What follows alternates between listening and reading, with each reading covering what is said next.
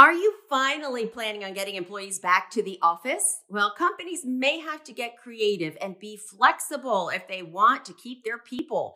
A new survey shows 50% of professionals who are working from home will look for a new job if they're required to return full time.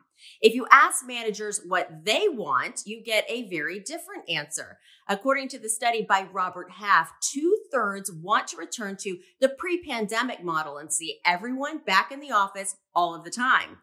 Only a quarter of employees feel the same way, with the vast majority wanting some combination of remote and hybrid options. In the past, it was the employer's prerogative where people worked. Few could have ever predicted the changes we've witnessed over the last 2 years, and the changes show no sign of stopping. Numbers were just released for February, and it seems the Great Resignation is alive and well as nearly 4.5 million people quit their jobs. Private employers are not the only ones struggling with this. There is an argument on Capitol Hill with lawmakers demanding the EEOC bring back all of their 2,000 employees, but union workers are claiming they were, quote, blindsided by requirements to come back full time. To ease the transition, employers might want to start thinking about offering more flexible work hours, relaxing dress codes, and even reimbursing people for their commuting expenses. The California State Senate is considering a bill that would fix recent problems in getting background checks completed in their state. If you hire in California, you may have noticed a real slowdown when it comes to getting your reports completed. An appeals court decision last year resulted in some courts blocking access to dates of birth and driver's license information in county criminal records. This decision made it more difficult for screeners to confirm that a criminal record belongs to a particular job candidate. The original goal of the court case was to protect the privacy of those in the court system. Instead, it ended up hurting employers and those trying to get new jobs. Without access to those identifiers, individual job candidates are being delayed due to the additional time and effort it takes to complete the background screening process.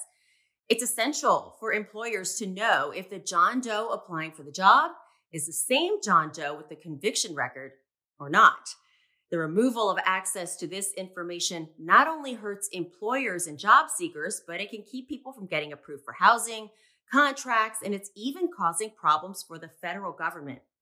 California State Senator Stephen Bradford introduced Senate Bill 1262 in an effort to require state courts to provide access to the identifiers in court record searches. The Professional Background Screeners Association has been working together with the Consumer Data Industry Association on this effort, but lawmakers need to hear from employers who are affected by this. If you're a Sterling client and you would like to have your voice heard on this matter, click the link below this video to connect with us. Employers need to get moving if they've been taking advantage of the Department of Homeland Security's temporary policy for List B documents. Throughout COVID, employers were allowed to accept expired driver's licenses and other forms of ID because getting things renewed was very difficult or at times downright impossible. Now that document issuing authorities are reopened across the country, employers will no longer be able to accept any expired documents. That temporary policy is coming to an end on May 1st, and it goes a step further than that. Employers also have to go back and correct all of those expired documents that were accepted during the pandemic. All Form I-9s need to be corrected by July 21st. And that's going to do it for us today. We'll see you back here next time.